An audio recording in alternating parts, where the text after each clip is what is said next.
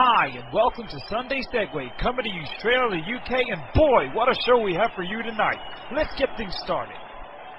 Tonight's contest will be a triple threat match.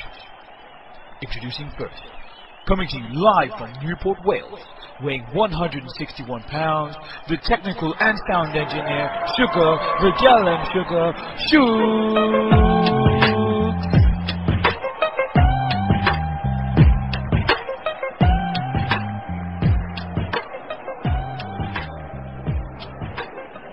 Next up, we have a man, Bristol born and bred, with countless hours of ring experience, weighing in at 175 pounds, our resident wrestler, the human highlight reel, E2J!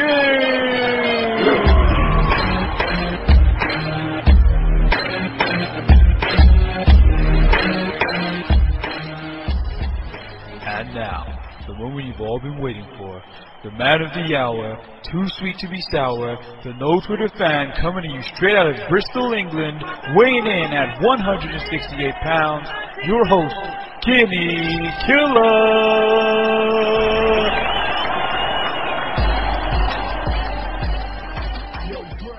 Okay, everyone, and welcome to the Sunday Segue Wrestling Podcast. It is Sunday. It is episode 8. I am the man of the hour, too sweet to be sour, the one man, no Twitter fan, Kinny Killa. And you know I'm always kicking it with the girl them Sugar Shugs. Yo. And don't you ever forget that I always roll with my man, human highlight reel himself, Mr. E2J. Hey, yo, what's up? And today, guys, we have a very, very special guest. One of our biggest supporters from across the pond. She's from the Angry Marks podcast, the one and only, the wonderful, the talented Ciara.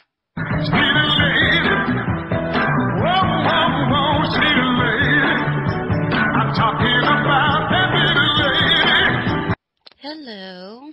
How you doing, Ciara? Is it a little bit too early for you? No, not really. I really need to be up at this time. Have you had your cereal yet? I had my tea. But that's what wakes me up, tea with the milk in it, and I'm good to go. Oh, my God. Well, luckily for us, it's 4 o'clock over here, so, all we got to do is wait for our dinner after this, and that's about it. So, my dinner's gone. I ate your mine dinner's already. gone? Yep. I couldn't wait. Really bastard.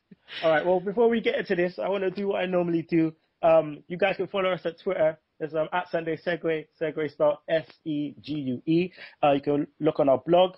That's sundaysegue.blogspot.co.uk, and you could listen to all of our old episodes on YouTube, Podomatic, and you can download the Double Twist player and download our episodes on that. Email us at sundaysegue@gmail.com. We ain't got no deadly dirt sheet this week because we've got too much to talk about. So we're going to go straight into Raw. Segment 1.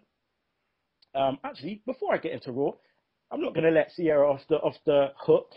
What we normally do is when we have our guests on the show, we normally ask them, they have to do their best Fandango impression. They also have to tell us who their favorite current wrestler is and who their favorite wrestler is of all time. So, without further ado, Ciara, if you're ready, can we have your best Fandango impression, please? Oh, dear Jesus. Fandango. That's all he's getting from me. All right, Shugs, the verdict. What do you think? No comment. I'm going to take the 5th on that one.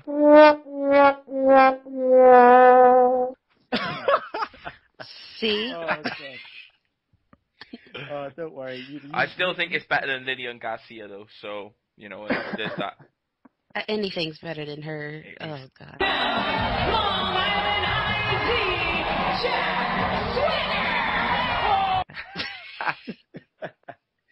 Oh, good. Okay, well, there we go. Raw segment 1. Chris Jericho, Fandango dance off.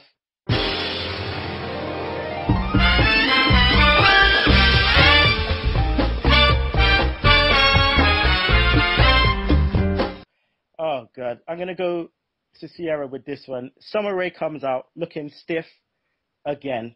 Ciara, what do you think of Summer Rae? You know what? It's been like a debate over there at Angry Marks. Like it's funny as hell. Like they don't ever want to talk women's wrestling, but they'll debate about if she's stiff enough as a dancer. Um, I don't know. It's like they have her in this role for some reason, but on NXT she's really good. Her character is like really catty, and I kind of like it. But then when she comes out there, it's like, dun, and she's like, "Oh my god, I forgot a move. Oh my god, like I just so almost tripped over my heel. Like she's so scared, and it's like, why did they put her with a equally bad dancer instead of him having with a professional? We were Well, kind of fooled.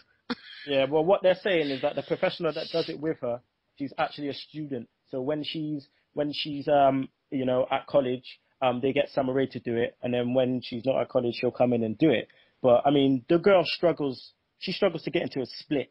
So it's just like, come better than that. E2J, what did you think of that angle itself? Overall, storyline wise, I didn't mind it at all, to be honest. It was a dirty heel tactics. Do you know what I mean? Play dead move. But yeah, I think you need to stick with a professional dancer. Do you think it was mainly because of like taking bumps, or like obviously if anything goes down in the ring that's why they didn't have her? And obviously you said she was studying as well. Maybe it's all part of it. But yeah, I didn't mind it. I don't know if it was best for her to have that angle as the opener. Mm-hmm. But yeah, I didn't mind it, to be honest. I honestly didn't mind it that much. It weren't great, but it weren't bad. I just feel a bit like mixed on it. Yeah, I mean, Shugs, is Jericho's role now just to like get people over? Do you reckon that's his, during this last run? Do you reckon that's what his role is right now? Yeah, but because he's always going away and touring with Fozzy, I don't think he's going to be around long enough to have any type of sustained like title run or some type of top level feud. He had the one with CM Punk, and people look forward to it, but then it didn't come off like as well as people wanted it to. So I think it's a good use, and we've seen him fight Ryback, and then he was fighting Jack Swagger as well. So he's being used to have good matches with people they want to look good on TV. So I think it's a good use of a good wrestler just to have him, pull or drag good matches out of these people who are struggling. Yeah. Ciara, do you reckon there's any longevity with Summer Rae? I mean, in the long run, regardless whether she's with Fandango or not.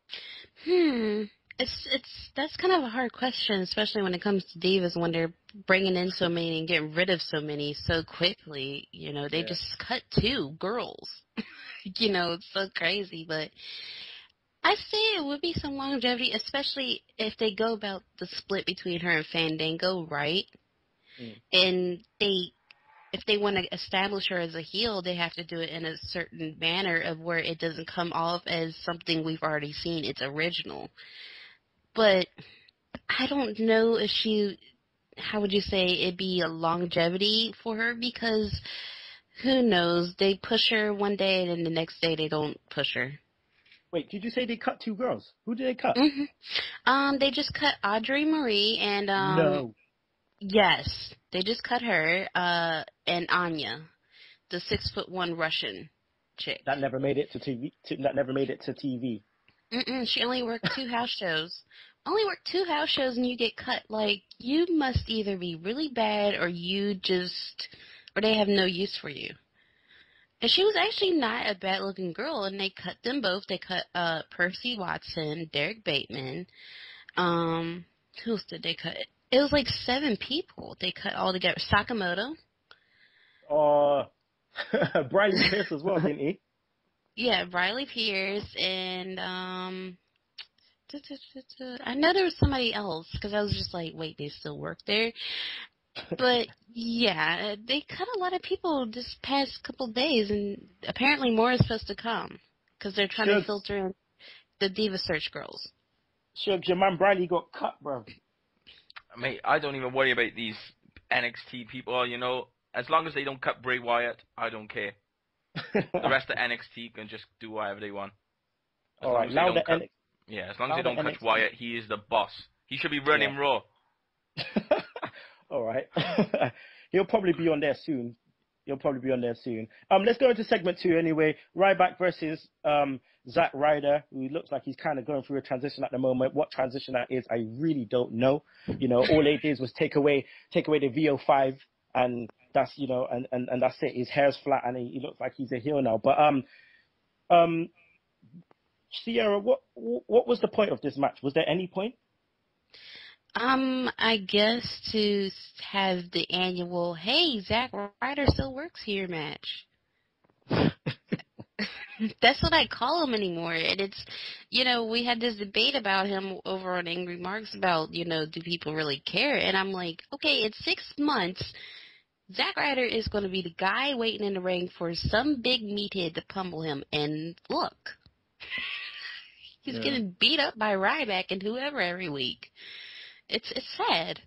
It's not even like he's collecting a big paycheck, is it? Like, no, but it's like, you mean there's other people in the back you couldn't get to have this match with Zack Ryder? And his hair, what the hell?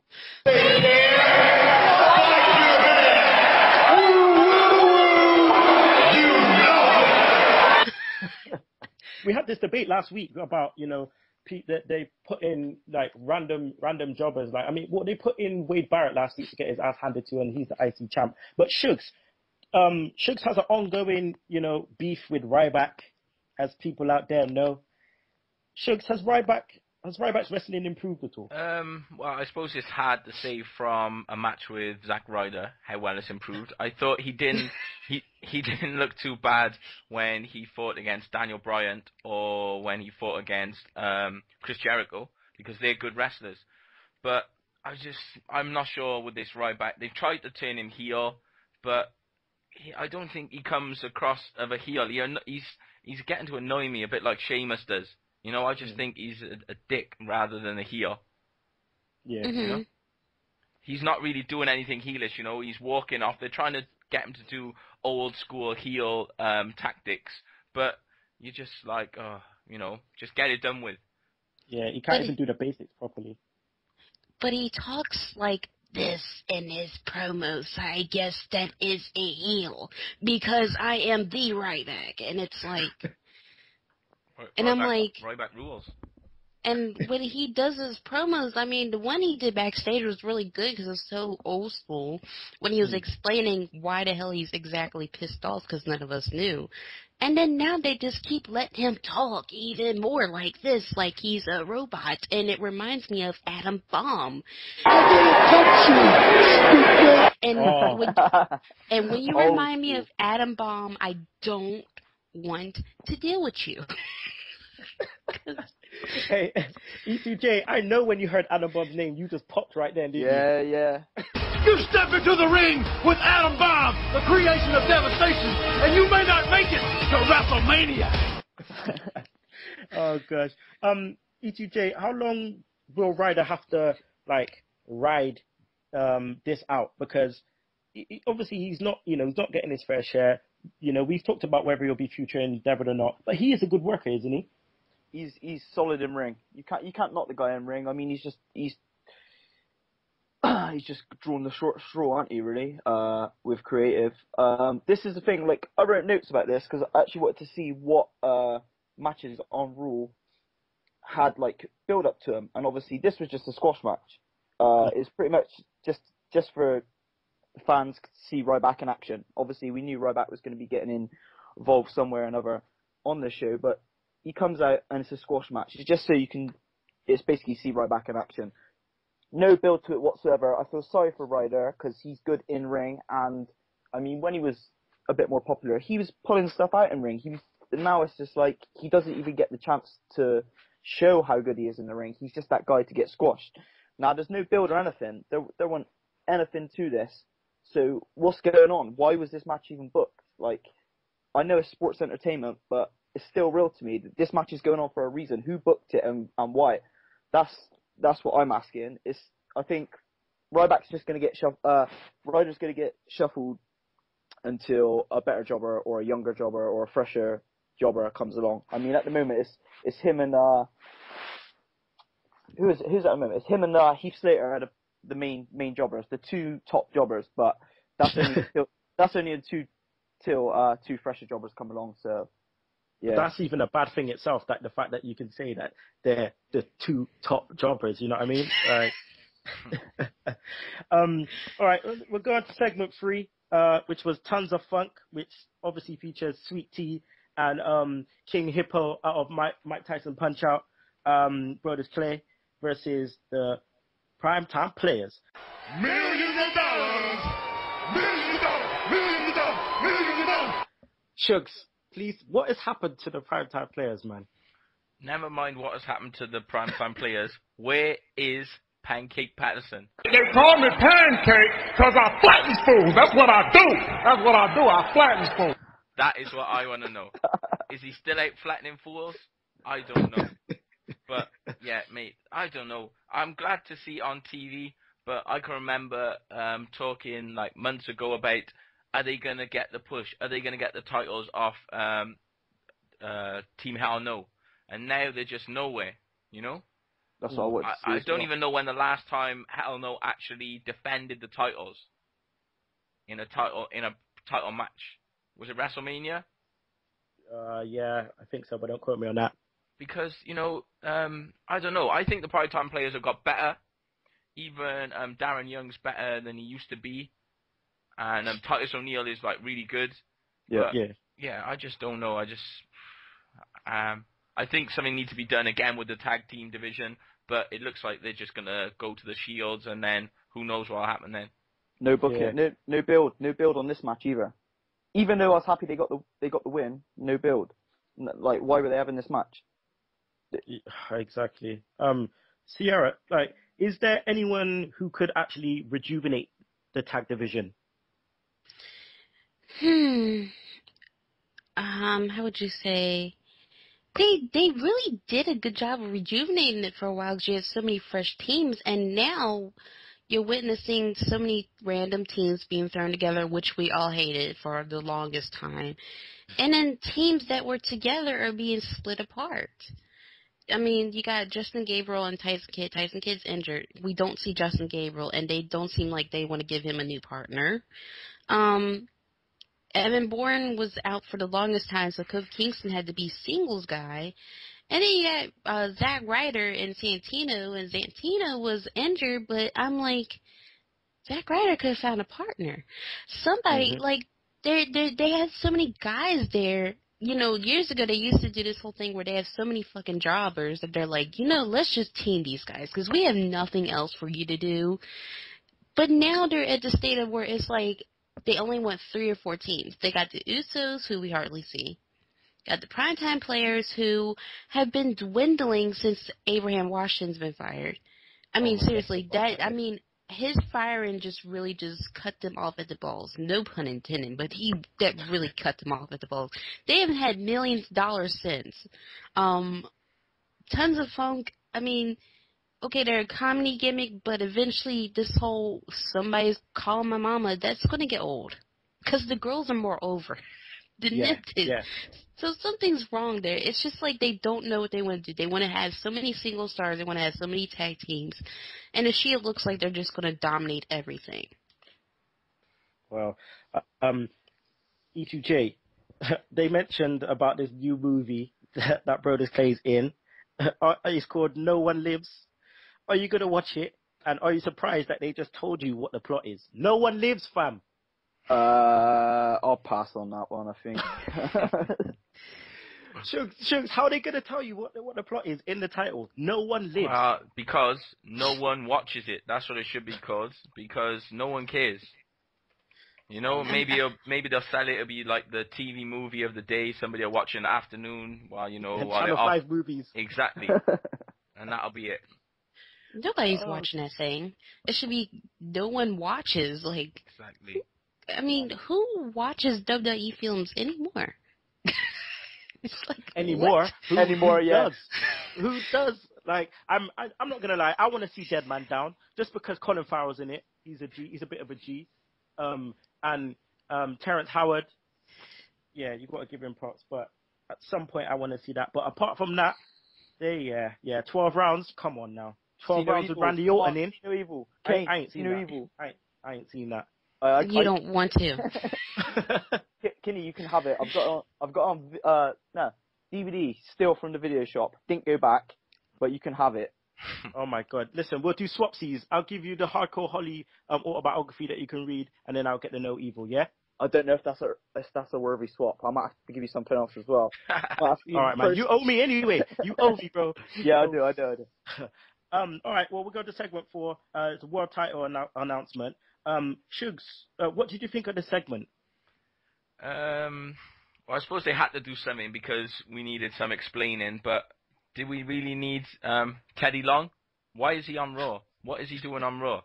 Why couldn't Vicky Guerrero is the general manager? Why didn't she come out? I know it was a SmackDown problem, but I don't know. I do like Teddy, but I just think it was nobody knew what was going on. It seemed like nobody knew what was going on really, and then the announcement was, I think he just made it up on the spot, and now they have to go with it. You know, I don't think Teddy even knew what he was doing, and that's the first match he thought of. Because he couldn't say tag team match, so he just said, I quit match, player. The tag team match, player. I'm just going to go on a quick rant. Don't make me angry. You wouldn't like me when I'm angry. Quickly. WWE, right? Please stop telling the universe to vote, because you're trying to take me for some fool, trying to take me for some idiot, like you're actually doing this whole thing properly. Like, you don't give a shit what the fans think, the universe think, because we damn well know that voting is a work. That voting is a work, because you already got your thing planned out. So don't try and fool me, you bastards. All right? Ciara, do you feel that they handled the situation with the world title as well as they could, or do you think they could have done it a little bit differently? I think they did handle it, because it just seems like, like they really didn't know what the hell to do. They're like, so, Teddy, you go out there and say something. I don't know, just say something, Teddy. Just say something. And he's walking out there and he's just like, I quit match? And it's like, and then, it just puzzled me, like, okay, why is Teddy Long here? First of all, you don't work for Vicky Guerrero. So why are you announcing stuff that is doing with SmackDown when that should be Booker T coming out there and announcing, or Vicky Guerrero saying, Booker T messaged me and I have no idea how he has my number. But this is what he said. But instead we're getting Teddy Long with his weird announcements, and I guess they had to go about this some kind of way to appease the fans with Dolph Ziggler being hurt. But I think they should have just put a better stipulation. Yeah. I mean, they could have had a submission match. Could have been, the way to go. But why I quit? A submission match would have been fine. They both got submission finishers. They've both been using them on each other. They both had a success with them. So why an I quit match? It doesn't need. I can't see how either of them can benefit from an I quit match. Yeah, maybe the submission match is not extreme enough. But yeah. Anyway, segment 5. My man Sandow. You're welcome. Versus Kofi Kingston. E2J. Like, it seems like Kofi's getting like a mini push, because he seems to have the US title and he's winning now. But like, E2J, is there any like longevity with Kofi? Do you see any longevity with him? Well, you got long-term jobber Ryder, and looks like Heath Slater at the moment. You got long-term mid-carder Kofi Kingston. That's the way I see it. Solid in-ring. I feel bad that this guy can't really just get to where he should be, because you can't knock him. I liked him a lot more since obviously he knocked the crap out of Miz, just busted him open with that horror. And he was on fire since then. People took notice of that move. People took notice of that, and obviously I'm glad he's got the title, but he's losing it to Ambrose. That's why Cesaro dropped it. That's what I think. That's so far. But yeah, Kofi's going to be there as long as they need a solid mid-card guy to put people over. Yeah. I think that's the sad reality of it. I wish it won. I wish he could do more. I wish he'd be in the top spot, to be honest. Like, I think he'd have good matches, especially like with people like Brian and stuff. But yeah, other than that, Sandow needs to be pushed ASAP. He's good on the mic. They actually had a build as to why he was coming out there. The guy just told you straight up. So yeah, I mean that's what I was gonna go to with Shugs. Like, how do you see Sandow's future? Well, we thought he was getting a push before, you know. He had a match with Cena, and he was, you know, had that build where he wasn't losing many matches. But then he had this like jobbing period, what it seems. But then, you know, you could say he's jobbed twice to Randy Orton in the last week, and the match with Kofi as well. So I just think, you know, that obviously he's gonna need something to happen to give him the push. You know, he can like be losing like 2 matches one day and then just go on a winning spree, but I don't want him to change the character anyway. So maybe if he has a feud with Cody Rhodes or something like that, and then that could help the both of them, and then a push from there, really.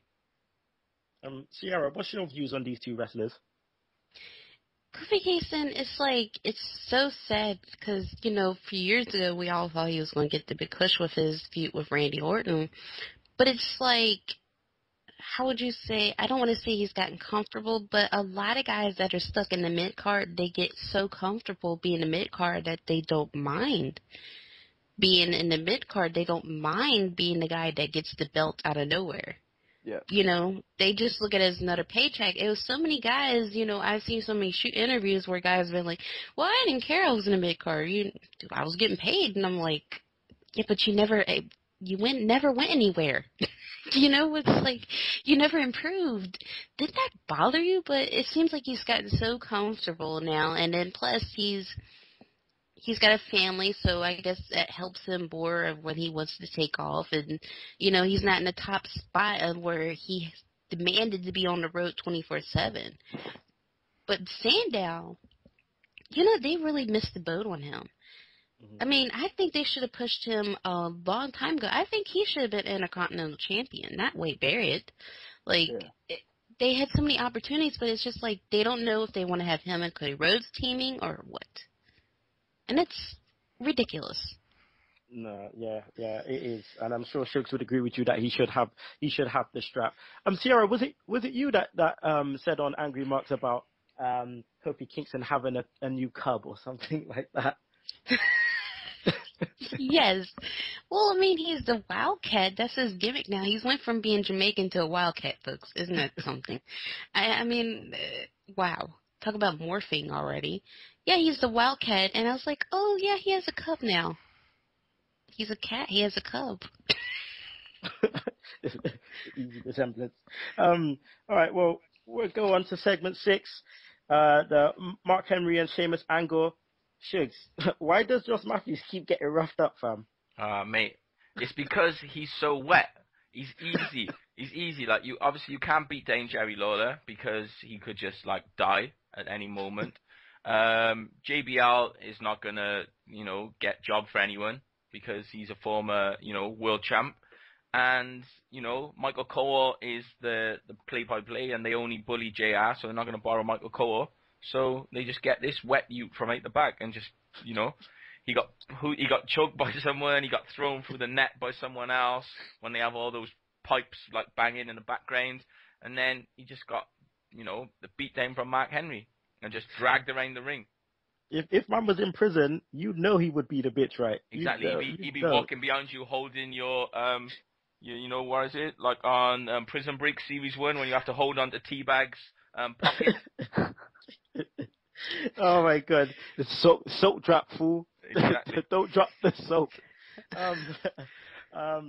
E2J, is the strap match the way to go, or would like another gimmick match be better for Henry and Sheamus? I don't know. I like this gimmick at the moment because it kind of come out of nowhere. I didn't expect it to be a strap match, but yeah. To be honest, like the thing I don't mind this at all because for me, Henry's over. I'll watch Mark Henry all day on the mic. He can do it. I just think the only thing about this is obviously his opponent, Sheamus. Now, Sheamus in ring, I think is going to be fine, but Sheamus hasn't. He's one of those guys who hasn't really been built to the best of his ability. He came in as a monster, destroying everyone, and then obviously he had that feud with Triple H and just got like buried pretty much. He's a sissy as a champ, lost it. He lost it in the chamber, didn't he? Yeah. Yeah. So and obviously now he's like this hooligan good guy. Kind of don't really know. Kind of like obviously what Shug said about like how Ryback's got. Other than that, I think it's going to be a good match. I just think that Sheamus not being a legit badass, because I don't think he's a legit badass. I think everyone knows in ring that this guy can go, and so obviously he does get rated because this guy, he's a good wrestler. But I just think he could be more aggressive. He could have that edge to him rather than just coming in, laughing, bro kick, becoming that Cena mold kind of wrestler. I think that's what hinders this angle. But other than that, I don't think the actual stipulation does any damage at all. I think that adds a bit of interest to it because we haven't seen it in a while. I'm looking forward to it, put it that way. Ciara, I've been reading the dirt sheets, and it seems like there's rumors going around that Mark Henry and Biggie Langston are gonna work a program for SummerSlam for the like strongest, the most. Who's the strongest? Who's the big baddest?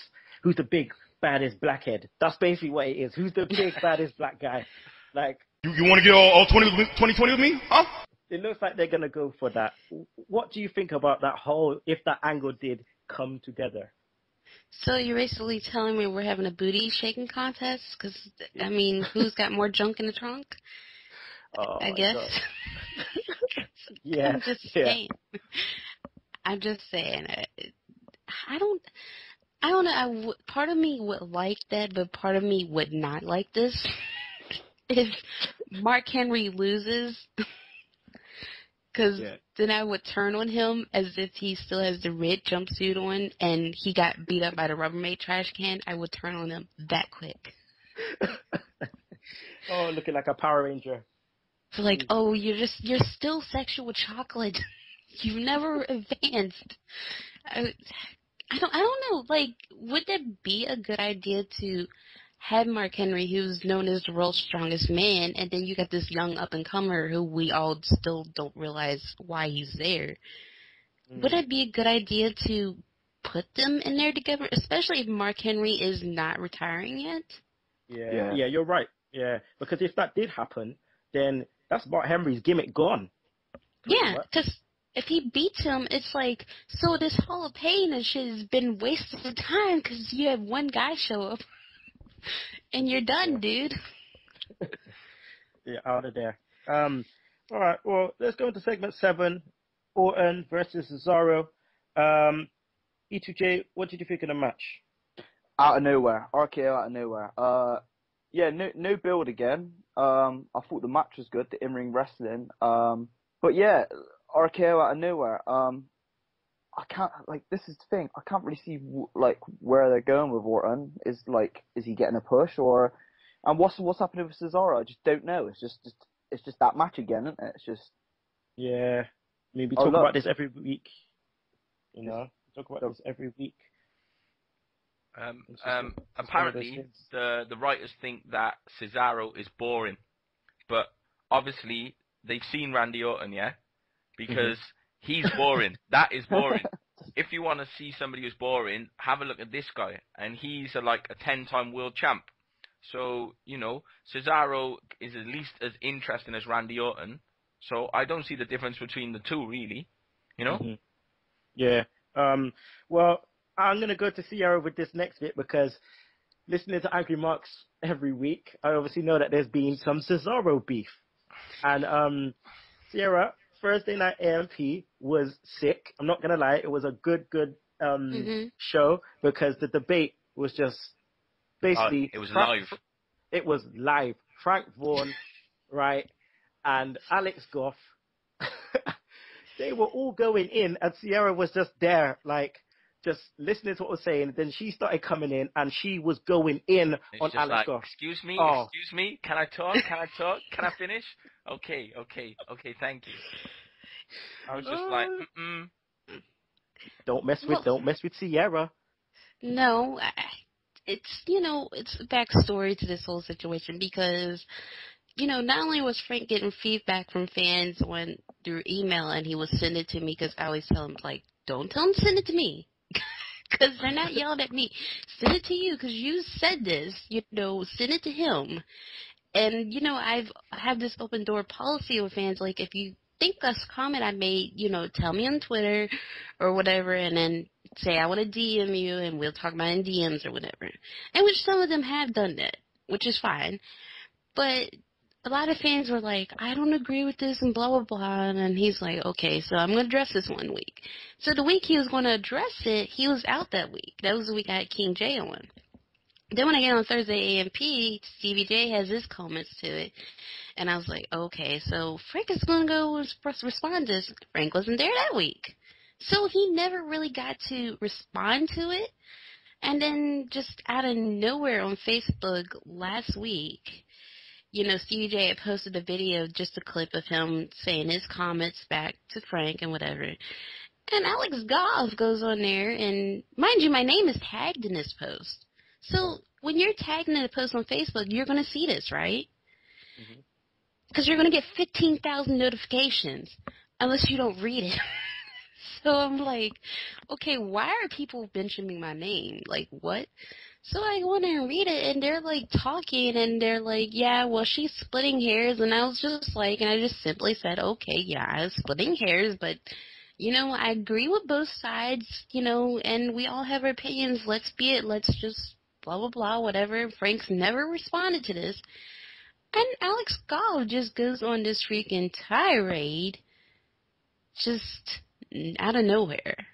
And he went from just, kind of tagging Frank's opinion. Mind you, he didn't even know fully what Frank said.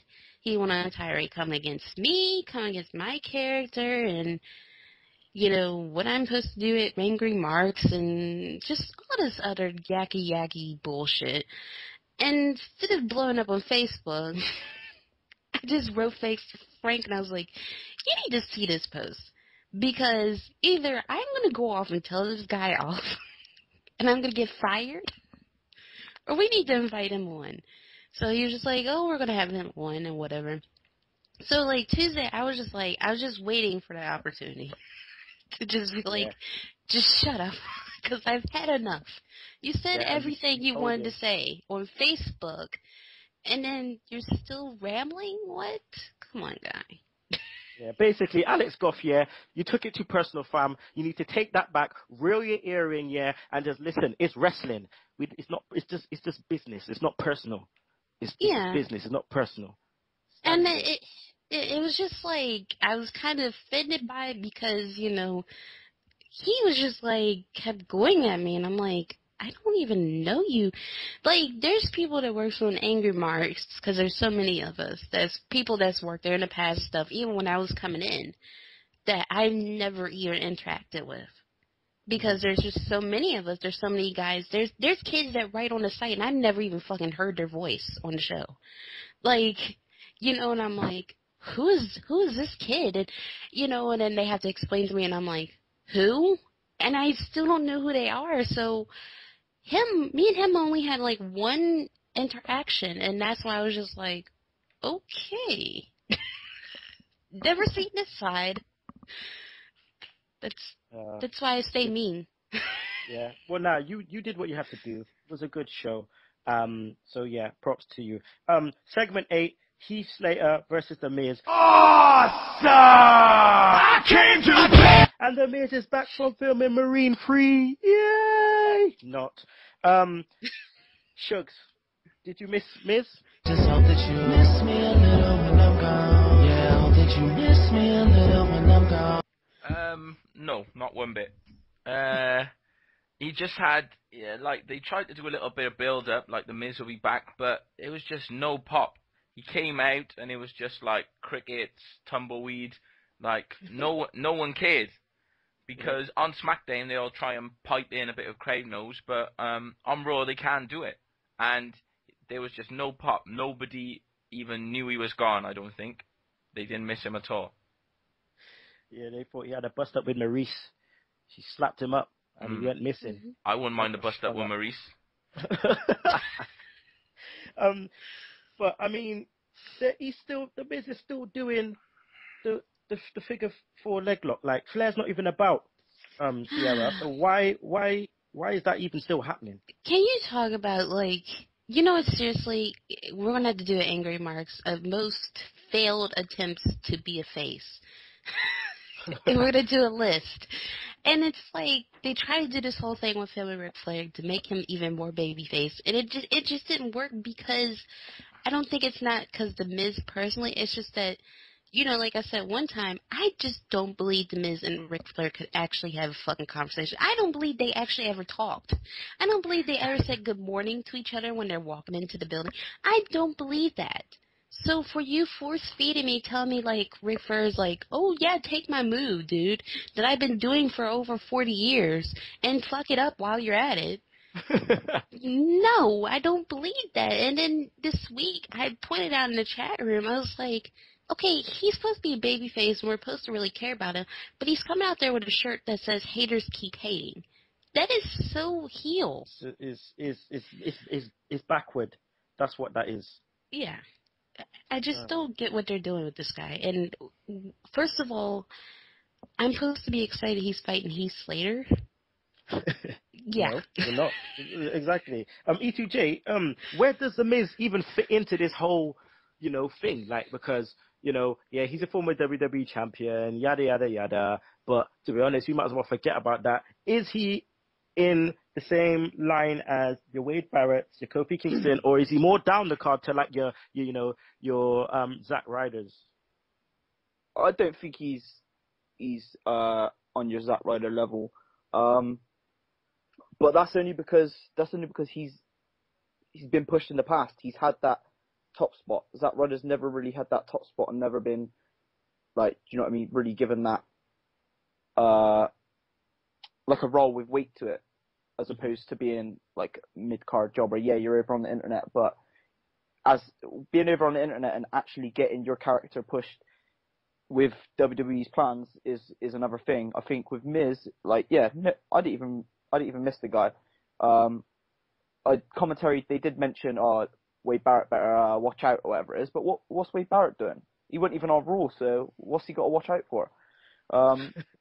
It's just, yeah, I don't really know what's going on there. Like, I want to see credibility to the titles. I want to see more build on the characters and things like this, but they just don't seem to be doing it right. I don't know what it is. They definitely need restructuring, and some of the writers need to be shot.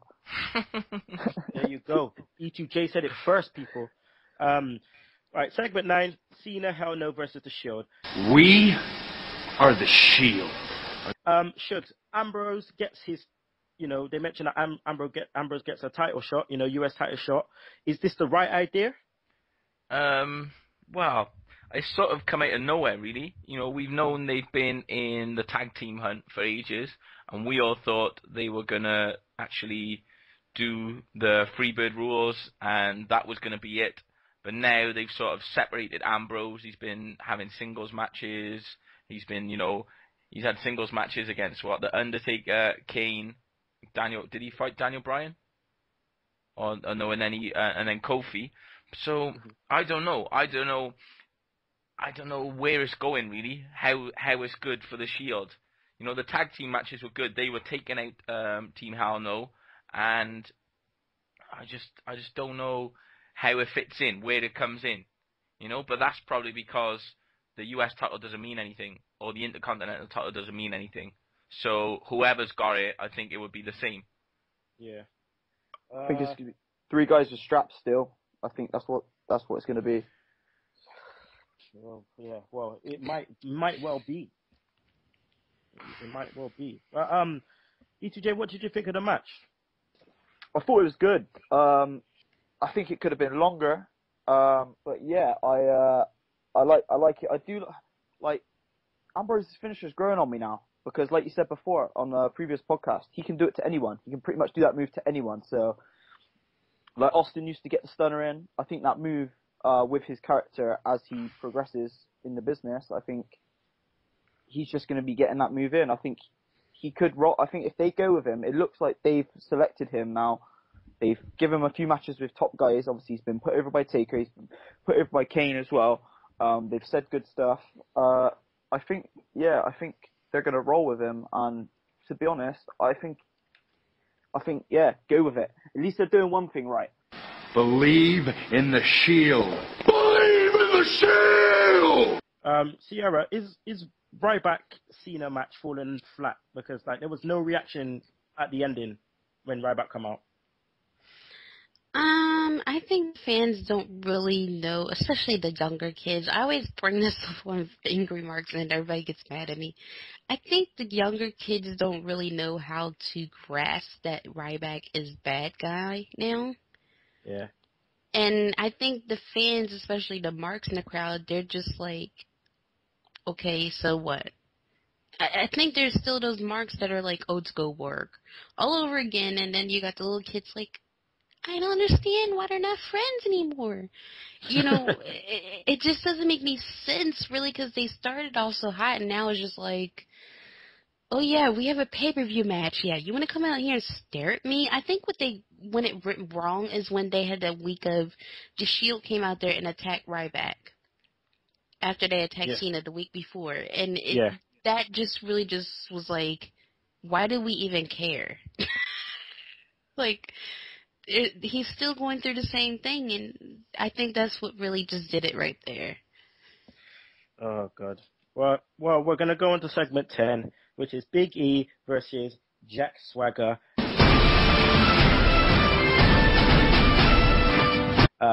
Followed by Uncle Zebediah. E2J, how did Big E do in this match? I don't think he ever does, like, bad. He looked a bit as if... I think Swagger was directing it, this match, because I've seen Swagger saying a couple of things. Big E looked a bit like this was last minute. Obviously, I think it's obviously because Ziggler got that boot in his head. I think they've thrown Big E in, and it's like obviously the pressure definitely is there. The pressure showed a little bit. I didn't think he did that bad. When he got up Swagger for the big ending though, it was like Swagger literally his feet were touching the floor. Big E had him on his shoulder pretty much. Apart from that, I don't think it was that bad. I don't know why they just didn't keep the triple threat match and throw Big E in, obviously, but have the winner of that is, I don't know. That means Big E would have had to gone into a face turn automatically. I don't think they want to pull that card yet, do they?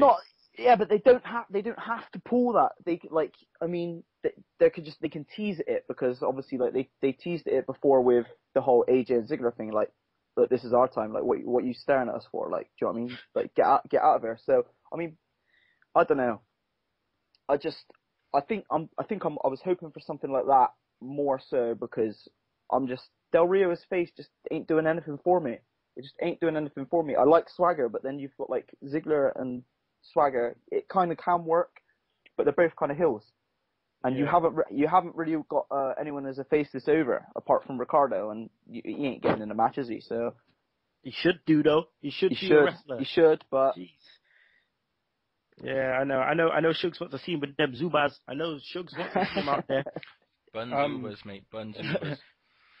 Shugs, was protecting both wrestlers in this match the best thing for the angle?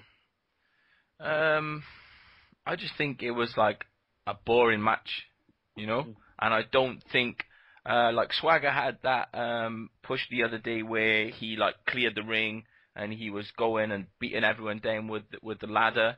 And then this match is almost pushed him backwards, I would say, than where he was, because he was looking strong going into the match. I know like the ladder match has gone out of it, but he was looking strong. And obviously Big E doesn't really need to look strong at the moment because he's not going to be wrestling anyone. So but then I suppose it's better than seeing Swagger against Del Rio again when they're going to fight on the pay-per-view in like a week's time. Yeah. So I just think it was a bit of a non-event really. Yeah. Okay. All right. Well, we're going to go on to segment 11, which is Natalya versus AJ. Ciara, what did you think of this match? I could have did without it. Personally, I just think, like, to be honest, we've been having Raws without the Divas, and all of a sudden we have this reality show. We see them a lot, and I'm sick of it. Like, this is the only reason why we've seen. Think about how many months we didn't see any of the Divas on Raw. Yeah. All of a sudden we announced this reality show, and we see all of them. And I mean, all of them. Like, ones I didn't even realize still even work there. Like, I did not realize Natalya was still with the Great Khali. Even though I watched SmackDown, I still did not realize that she was still there. I thought they got another blonde chick. And then I was like, wait, Natalya's on Raw? And, a fan in the chat room was like, you know what, somebody needs to really go back and tally. When was the last time Natalya was on Raw? And I was like, you know what, the last time she was on Raw probably had to be 2012 at the most. Yeah. Because we haven't seen her since. No, we haven't. Exactly. And I mean, her being with Great Khali, like Shug said last week, Khali is where he's meant to be right now. He's all good. Stay there. Do what you're doing. Shugs, what did you think about the women on commentary? Yeah, I don't think it highlighted them very well. You know, it didn't come off as sounding too well. I'm sure it was better than Alicia Fox on commentary on Saturday Morning Slam, but I just don't think. I know they're supposed to be pushing the Bellas as heels, but they just come off as just straight up bitches. You know. Yeah. That's it. You know, they're like not even being heels. Just these two are bitches, and that's it. And I think Caitlyn's trying to come off as, being, she's a bit of a tomboy, she's this and she's that, she likes the Simpsons, and she got this secret admirer or whatever, but I don't know. It's not doing it for me. Unless Detective Inspector Carly comes back, it's not working. E2J, we seen AJ bust out a Black Widow submission. What did you reckon? Did she execute it right? Yeah, modified octopus stretch. JBL said it was the Black Widow. Yeah, I like that at the end. I mean, she's only a small girl, but she ain't gonna be doing no big endings on anyone. So I think that move works. Yeah. No comment. I think I think she's gonna. I think she might walk away with the. They should give her the strap at some point. So. I think that's gonna be the way she's gonna take it. Yeah, I know. Shugs would want to be in a Natalya situation, getting the Black Widow all up on him. You know what I mean? Slivering all over him and shit. Anyway, segment 12, Triple H, Brock Lesnar angle. Shugs, was this a good ending to the show? No. I just think that Triple H is just like, I know he's the CEO or whatever, the COO, whatever he is, but it's just like everything he does is just, he always seems to be squashing everyone and burying people. You can't even do an angle with him without him having to, like, you can't even do a promo with him without him, like, just saying, oh, shut up, fatty, and it's just like, well, that's the best he's got. So it's just like Heyman's got to work with him, and he's got to do this angle because he's like the mouthpiece for Lesnar. But then you can look at Heyman's face, and he's just thinking, this guy's a dick, but he's my boss, so I've just got to go on with it. Yeah, like we say every week, you can't do shit about it. You just gotta go. Exactly. Go with it. Ciara, with the angles that's happened in the last 2 weeks, with Brock Lesnar and Heyman going to Stamford, Connecticut, and then this week with the steel cage thing. Do you think like you're any more invested in this match at all? No, because it just feels like we're getting the same thing over and over. Even though they're changing up, it just feels like I'm not really going to care unless Brock Lesnar actually wins. Because, I mean, how many times are you going to let Triple H beat you up?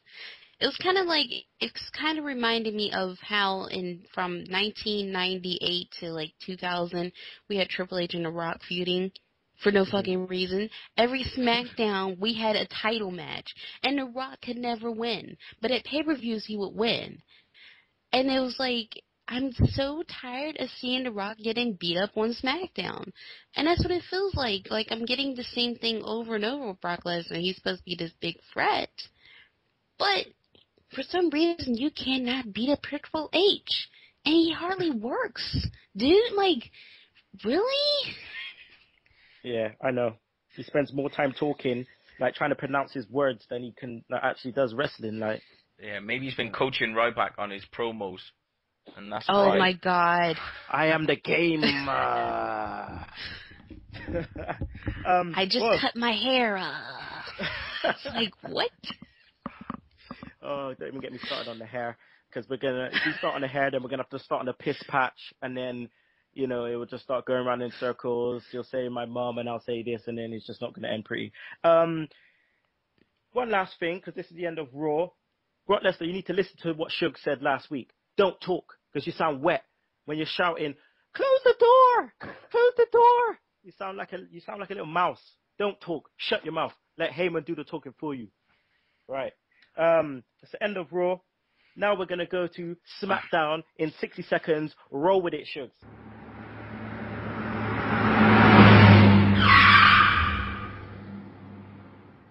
Okay, so SmackDown in 60 seconds. Started off Miz TV, Orton, Big Show. Big Show calls Miz a weasel. Best part of the whole segment. Swagger comes out, Del Rio comes out. Where's Teddy? Teddy doesn't come. Second segment, it's the Mac Militant. Here's Teddy. 5 minutes later, 6-man tag team match. Okay, for later in the show. Next up, the Shield. Reigns and Rollins against the Usos. Usos are getting a mini push, but doesn't last long. The Shield spear from Reigns. Kofi comes out for the save again. Steel chair to the Shield. Miz and Teddy backstage. Sandow comes in, asks Theodore for a match, but Teddy mugs him off. Tons of Funk, primetime players. Tons of Funk looking for revenge for the Afro pick to the neck, and they get the win by pinning Darren Young. Next match, Jericho, Cesaro. They know someone in the front row, but we don't get to see who it is. Walls of Jericho, Cesaro taps out. Summer Rae tries to distract. Fandango attacks from behind, but Jericho beats down Fandango. Next match, Miz versus Sandow. Cody on commentary. Cody does okay, tries to interfere. Miz figure 4 leg lock and wins. But maybe this is a figure 5 leg lock because he fucks it up as always. Oksana versus Caitlyn. Why is Oksana still wrestling? I think she took the wrong turn somewhere and just ended up in the ring. But she's horrible. ADR, Orton, and Sheamus versus Henry, Big Show and Swagger. The heels get jobber entries. Sheamus white noise on Big Show, electric chair on Swagger, and surprise, surprise, RKO for the win. Fade to black. Yeah, sounds like a interesting SmackDown. Alright, guys, it's the best segment of all, and you know why? Because you're about to get stunned with Sugs Stunners.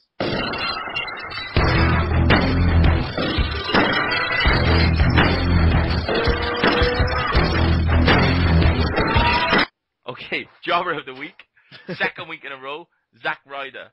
We dissed him at the beginning of the show. He's lost his gel. He's gone back to the long pants, but still it ain't working. He needs a recharge. He needs to go away. And if he could take Jinder Mahal with him and they could go to the rehab clinic and reset their gimmicks, that would be great. Move of the week. Second week in a row, I'm going to go for Dean Ambrose. We need to find a name for it or know what it's called because it looks horrible and it's putting people away. And then, once again, my rest of the week, Chris Jericho. He's doing his bit for the company. He's putting people over. He's getting matches out of people who can't wrestle. And he's doing his thing. There you go. You heard it from Shugs. All right, guys. We're going to go into the Extreme Rules predictions. So what we're going to do, we're going to run through the card. We're going to talk a little bit. I'm going to ask each one of the guys individually about the predictions, what they think about the match. And then everyone's at the end is going to say, who they predict is going to win. Shugs, I hope you got a pen and paper so you can write this down. We're going to talk about it next week. I think we need to do like a sound check. I can hear you echoing. What's happened to you? You hear me echoing? Yeah, no. That's better now. All right, Oh, cool. All right, cool. Mic check, 1, 2, 3. Yeah, all right. So the pre-show, The Miz versus Cody Rhodes. So I'm gonna go to E2J with this one, right? Do you reckon this is gonna be a good match on? Because does it look like a good match on paper at least? It ain't gonna be long, is it? It's a pre-show. It's gonna be the figure 5, like Shug said. That's what I reckon it's gonna be. Like, I want to see these two would be able to have a good match if they were given time. I don't know how long the match is gonna be, but obviously it's pre-show, so I think it's gonna be pretty short. I think it's gonna be finished with the figure 5. Okay, so your prediction is Miz to win. Shugs, what's your prediction? Miz. Miz, Ciara. I had to go to Miz because there's nobody else. I'm going for the Miz as well. Okay, so Ciara, I'm gonna come to you with Jericho versus Fandango. We've seen them face off before at WrestleMania. So this is the second match. Who's going? Do you reckon this is going to be a credible match, better than the first one? I would have to say it has to be better because the last one was not so impressive. I would say Jericho really pulls out the stops to actually make this entertaining. We might get some dancing in there. I hope not. But we might get some dancing. Jericho might come out there with his own dancer. Never know.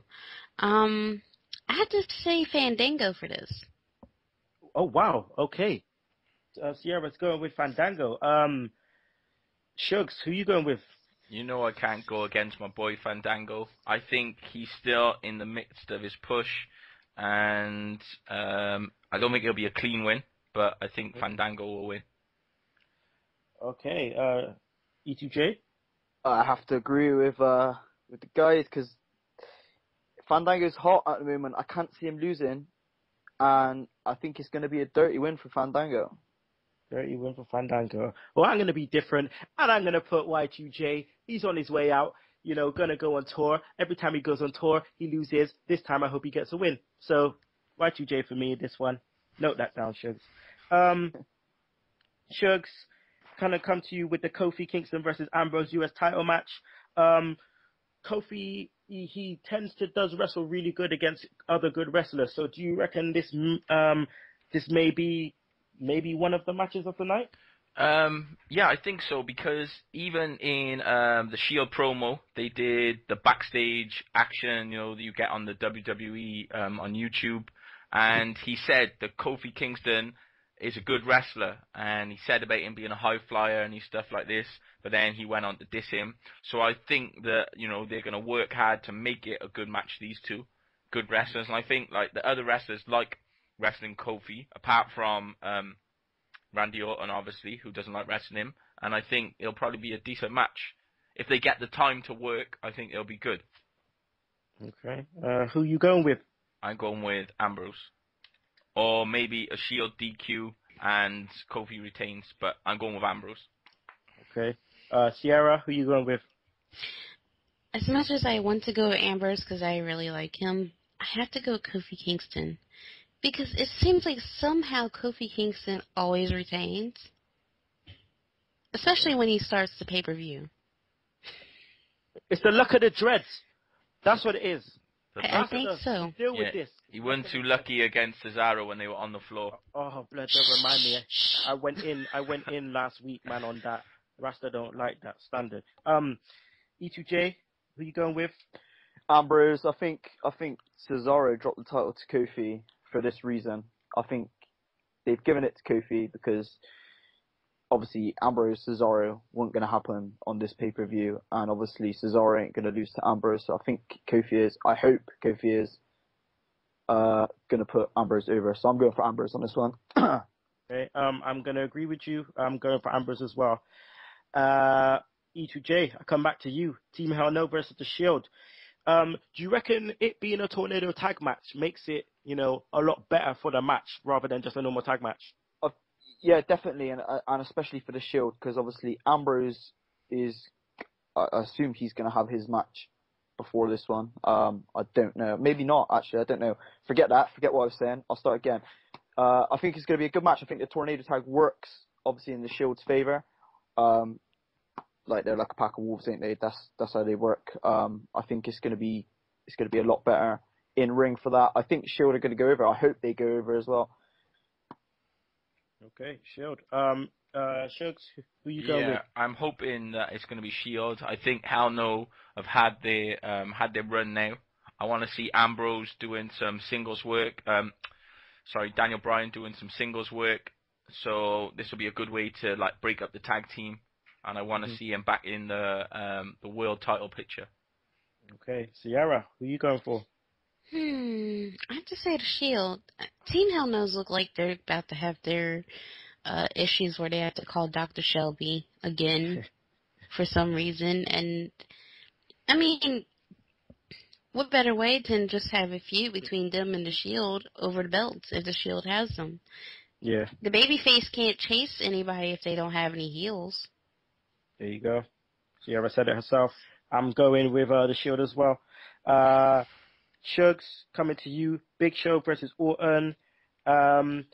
Extreme match. Does that really, matter? What is an Extreme Rules match? What the hell? I do not care really, but obviously Okay. I have to give my prediction. But I think it's just gonna be like like a street fight, or there are no rules, so they'll be able to hit each other with stuff and whatever. So I think that Orton is gonna win because he's gonna either like RKO him on the steps, or RKO him up on underneath the Titantron, or hit him with this, hit him with that, to put him down. So I think it's going to be an Orton win. Okay. I say this match is going to go outside. This match is going to go to the back, then it's going to go outside or in the car park. Someone's getting RKO on the car park. 1, 2, 3.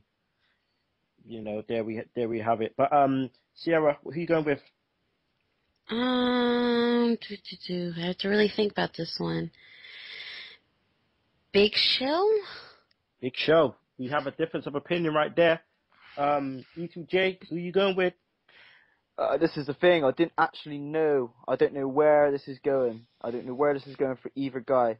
But I've circled Big Show, so yeah, I'm going Big Show. Ooh, knockout punch. Well, I'm going RKO. I'm going with Randy Orton. Ciara, Mark Henry versus Sheamus. Strap match. Who wins? Who takes it down? Why can't this be a brawl strap match? Like, seriously, see who fits into it better. I have to go with Sheamus because some freaking how he's going to win. Oh, okay. You probably didn't know that we're big Mark Henry fans up in here. And E2J, who you going with? I got to give for Mark Henry, obviously. Oh, that's what I do! Oh, God. Shugs, who you going for? I think that Mark Henry is going to once again proceed to beat Sheamus like he stole something. And I think he's going to have the win. Yeah, I repeat that. I'm going with Mark Henry. You're going to whip man like it was slavery times, goddammit. Exactly. I mean, seriously, a brawl strap match, think about it. Just Mark Henry putting it on and be like, that's just what I do. And be like, really, Mark? Oh, my God. I would actually be sitting there with some popcorn watching that match, laughing real hard. Shugs, Del Rio versus Swagger. I quit match. Who's going to quit? Well, I don't know whether they're going to have shenanigans, but I think there's got to be some type of interference. What I don't want to see is Ziggler turning up. I don't want to see him on the show. If he's got a concussion, I want him at home resting up. And I'm going to say Swagger. Swagger, okay. Ooh. But maybe Del Rio, because if Swagger wins, they're going to have to book a heel against a heel, because Ziggler is #heel. So maybe I'm changing my mind. I'm going with Del Rio. Oh. Okay. So that was a bit abrupt. Jeez. Yeah. E2J, who are you going with, bro? See, this is hard again. I'm gonna go with Swagger then, just because Shugs changed it. I'm going with Swagger. It's gonna be two heels, but you got to think, like, you got Ziggler, who's the heel that is over, and then you got Swagger's the heel that is edgy. Started with the edgy storyline, and now kind of like really, who's this? Actually, no, I'm changing as well. I'm changing as well because I think I think Big E might get involved or something, and there could be a feud with Swagger and Big E. And I think that Del Rio is going over. He's going to be going for the title match against Ziggler. Ciara? I have to say Alberto Del Rio quit. He quit? Yes. Oh, jeez. Okay. I'm going... sorry, carry on. The main reason why I say he quits is because, first I was thinking it was going to be so much shenanigans, like AJ Lee and Big E are getting involved and something is going to happen roundabout way where Del Rio quits, but he doesn't really quit. Oh, like someone mankind, says... Mankind against the Rock. Yeah, like, you have AJ Lee and Big E come out there and say he quit, and, you have Zeb over in the corner saying he quit, and then the referee thinks he actually quit, but he didn't quit. Yeah, because on SmackDown, who was it? Zeb Coulter, he was the only one who said, I quit. And he said, no mas as well. So maybe they're going to pipe in that for a Spanish I quit and make out like it was Del Rio. No mas, no mas. and he'll tap out. I'm going for Del Rio only because Swagger obviously in the doghouse, and I don't see him being on the pay-per-view with or being in a match with Ziggler. Del Rio will probably throw a little piss ant thing backstage, so I reckon Del Rio is going to win. Lesnar versus Triple H. Ciara, who goes down? Who goes through? Can the cage just win? It might very well. I mean, can the cage just start wheeling its way back up to the ceiling? Just say fuck it. Like, none of you are climbing me. I have to say Triple H because I just don't see what they're going to do with Lesnar after this. Ooh, okay, Shugs. Well, they're paying Lesnar all this money, and they've re-signed him for another 2 years, and whether he's building towards The Rock, but he's lost more matches than he's won since he's been back. He's only won one match, hasn't he? And he's lost the rest. Yeah.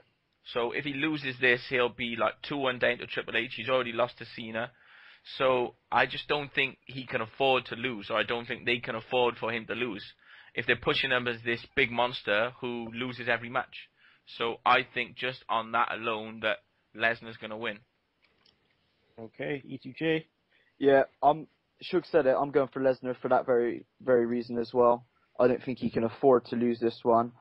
But then you're in an angle with Triple H, and obviously the way it's going at the moment is they've got the cash to get big guys back in like Lesnar, and they get these guys in to benefit themselves. So it could very well go in Triple H's favor again, but Lesnar needs to go over, man. Okay, I agree with you guys. Lesnar going over for the same reason. Last one, Cena versus the Ryback in the last man standing match. E2J, what's the verdict? Who wins? Oh man, I'm gonna say Cena, but I'd like to see Ryback pull something out. Even if it was a dirty win, I just can't see Cena dropping that strap yet. I just can't see them giving it to him from Mania and then losing it to Ryback already. So Cena's gonna pull it out. I mean, they got articles online, Cena being the most extreme superstar ever. He's never lost the Extreme Rules. Blah blah blah. Cena's gonna take it. Ciara. I had to say Superman. Yeah. Yeah. Because this is how it's gonna go. Punch, punch, kick. Ryback is beating him like a stepchild, and then Cena out of nowhere does a shoulder block. Shoulder block, shoulder block, shoulder block. Dun, dun, dun, dun, dun, pumps up the sneakers. He hasn't done that in a while. Pumps up the sneakers, and he is Superman. Oh, God. I just have a feeling. I just want to see Ryback just give him a shell shock on the table. Yeah. That's what I want to see. Shugs, who are you going with? I think Cena's going to win. He won at WrestleMania, and I think it's too soon for him to drop the title. So I think they're just gonna keep it on Cena. Okay. I gotta agree for the plain and simple fact. Think of a gimmick match apart from that tables match against Sheamus that Cena has actually lost. No I quit match. No last man standing match. He will not let the kids see him say I quit. That or not get up for the 10 count. That shit just ain't happening. So Cena's going through. So that's the end. Use that kryptonite match. Oh, yeah. Bun you, Cena. Just get off my TV, man. Jeez. Alright, guys, that's the end of the Extreme Rules predictions. I'd like to give this last bit to Ciara. You want to do any plugs? Sure. If you're looking for me, I'll be on angrymarks.com. I do Tuesday night AMP with myself and Frank Vaughn every Tuesday night at 9. Sometimes 9:30, depends on, when we start things. And I also do Thursday night AMP. I'm super busy now. That's also at 9, myself and CBJ, the boss. And I have Angry Mark A newsfeed. I plug, do everything women's wrestling. I talk about everything that's going on in the indies, and I got some coming articles about the Divas and Knockouts because I used to do them weekly too, but it's just stressful trying to be positive about them when you don't see anything. So the indie girls give me so much positivity and stuff, so I just write about them every week. And other than that, just come check out the site. There's so much content there, and then also check out these guys. I really sponsor these guys. I'm their #1 cheerleader. Because, Caden asked me for advice, and I was like, why are they asking me for advice? I'm horrible. Oh, no. It's just as we listen to you every week. We listen to you every week. So, it's got to be done. You got to ask Ciara, see what she thinks. Ciara knows best. Hey, I appreciate it. You guys ask me instead of just, like, what do we do? Like I said before, we podcast virgins out here, so we got to do. Hey, this is episode 8. No more of that virgins. We're dealing with it now. All right, we're hitting third base. We're hitting third base. Okay, well, as always, please follow us on Twitter at Sunday Segue and email us at sundaysegue@gmail.com. I'd just like to thank, the technical guy himself, #tech guy, the girl them sugar shugs. It's a pleasure. It's a pleasure. We love doing this, man. I got to thank E2J, the human highlight reel himself. No problem, man. And I got to give enough thanks to our biggest supporter across the pond, Ciara. Thank you very much. We appreciate it so much for coming on. And hopefully, this won't be your last appearance. Hopefully you can come on more times, especially for our Beat the Clock trivia. I'd just like to end it, as I always do, in the words of Big Papa Pump Scott Steiner. To all my freaks out there, Big Papa Pump should hook up. Holla if you hear me. Peace out, people. Peace out. Latest.